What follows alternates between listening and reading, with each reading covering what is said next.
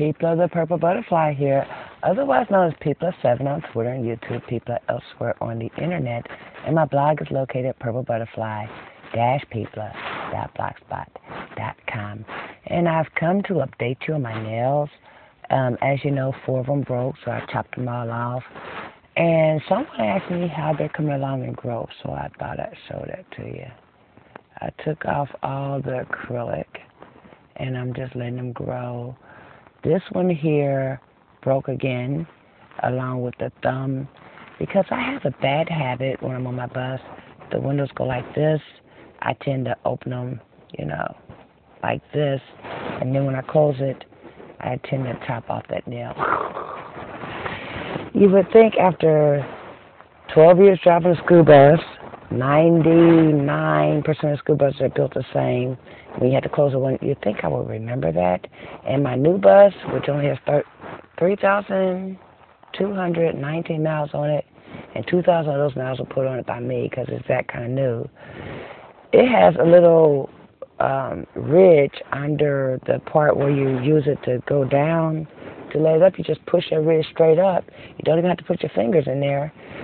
And it goes, and you can literally close all the windows in very quick order. Or you could go outside and push them all up from the outside and close it. But somehow or another, I keep forgetting that and sticking my thumbnails in there and losing the thumbnails. That one's gone too. But anyway, the rest of them are kind of coming along.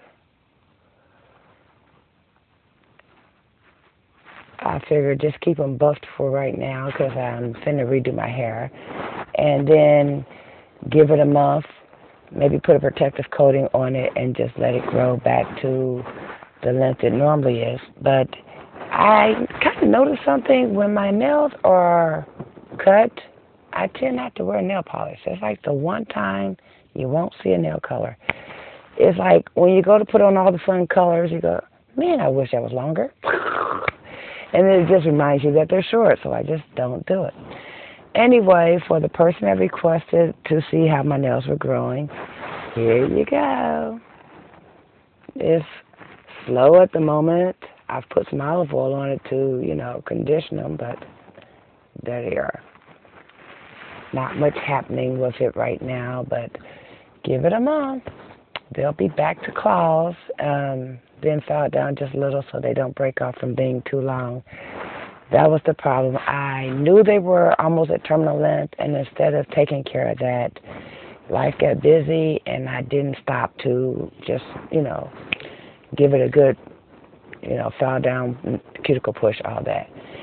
Anyway, y'all stay blessed, stay happy. Don't forget to rate, comment, and subscribe. Bye now.